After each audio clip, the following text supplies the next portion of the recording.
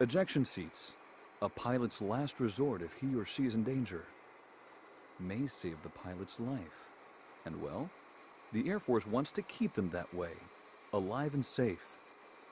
Here, at the vertical deceleration tower with the 711th Human Performance Wing on Wright-Patterson Air Force Base, John Berman and his team are reproducing the intensity and duration of G-forces experienced during an ejection sequence. During the deceleration phase, which again, even though it's deceleration, downward motion, we're actually simulating an upward ejection. 3, 2, 1,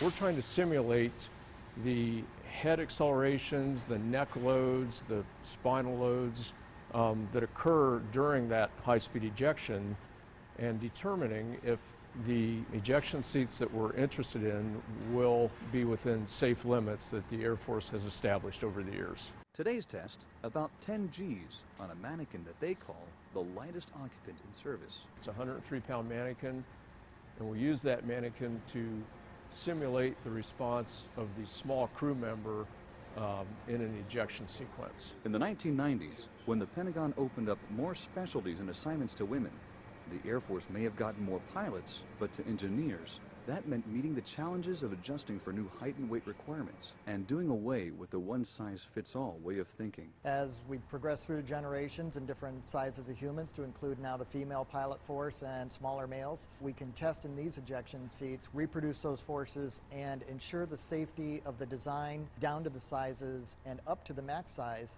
of current ejection seat occupants. The data collected from these tests will go on to develop future safety standards for tomorrow's aircraft. For Wright-Patterson Air Force Base, I'm James Truitt.